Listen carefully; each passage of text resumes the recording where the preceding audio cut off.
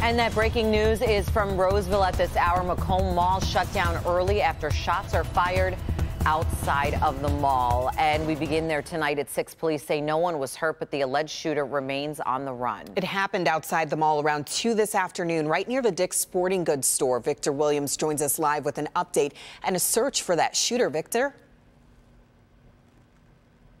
Police are still looking for the shooter as well as all the suspects involved.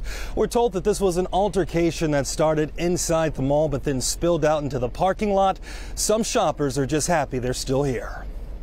I just prayed quite a bit. I thought maybe today was going to be that day. Lisa Richards thought she was going to die after a shooting took place in front of the Macomb Mall around 2:15 Sunday afternoon. If it's a Sunday afternoon, people were in there trying to relax, and then something like this happens. And I thought to myself, we just can't go anywhere now without feeling safe. Roseville Police Chief Ryan Monroe says the gunfire erupted when 2 groups of people got into it and took their problems out into the parking lot. One male fired a couple rounds into the air, possibly towards one of the cars. We're still investigating. No one's in custody. No one's been injured. Lisa remembers exactly where she was when that happened. I was in the Good Health massage place getting a massage, laying on the table, when all of a sudden I heard all kind of commotion, police cars, police dogs barking. From there, the mall went into lockdown mode, turning into an intense situation for shoppers. Officers were running through the mall.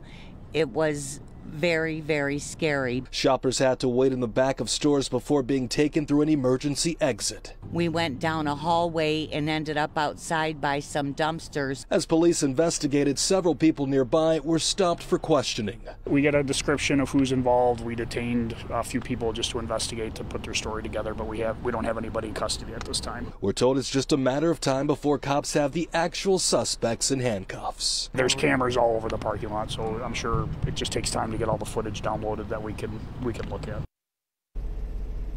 And with today being Sunday, one of the busiest days for the mall, it's a miracle that no one was hurt. In Roseville tonight, Victor Williams, Local 4.